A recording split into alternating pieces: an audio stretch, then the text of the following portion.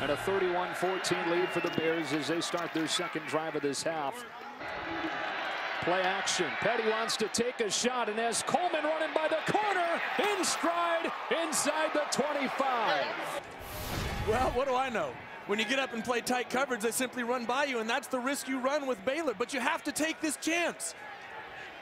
You're down 17 points. You need to create some sort of momentum. You got to get up and jam the wide receivers. You got to disrupt them. Here's Linwood. Short gain on first down. Second down.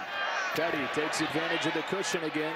Coleman against Wilson, who's having a nightmarish afternoon. Well, this is what Baylor does to you on defense, is they keep you guessing. You take the 6 yards, you take the 6 yards when they play off, you come up and press them and they run right by you. Now you don't know what to do. You're just guessing. Linwood with a big hole.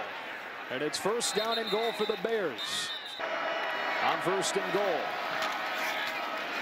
Linwood fighting forward.